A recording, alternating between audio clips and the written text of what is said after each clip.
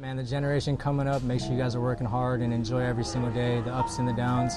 Just stay in the gym, man. That's the best advice I can give you. Go to the gym, enjoy it, find your passion, and keep pursuing to get better and better each day.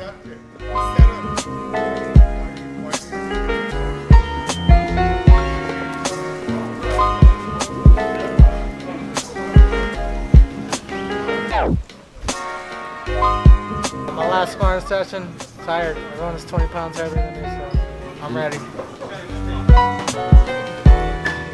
And all my teammates and my main training partners are always here all day, every day. Christian Rodriguez, Brian Bautista, Rafael Stotts, Manuel Sanchez, Medill, man, some solid guys. So definitely getting that work. And Wyatt Barber, Macy Barber, Amar Hernandez, I can name them all. I work with every single one of them.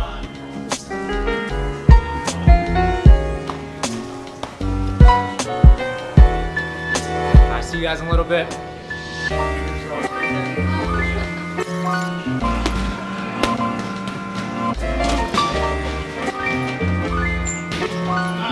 You know what? This fight I have no expectations. You know, I'm gonna go out there and beat him everywhere I can. I believe I'm better in the stand-up, the ground, and the wrestling. So I just got to go out there and be a full mixed martial artist.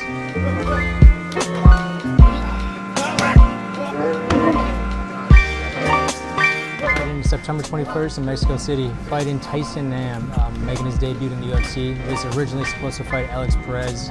Unfortunately got injured, so I got a replacement opponent.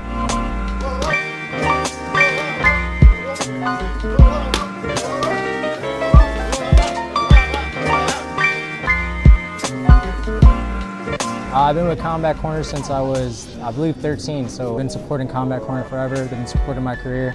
So big thank you to Dan LaSavage and Combat Corner, man. You guys are amazing.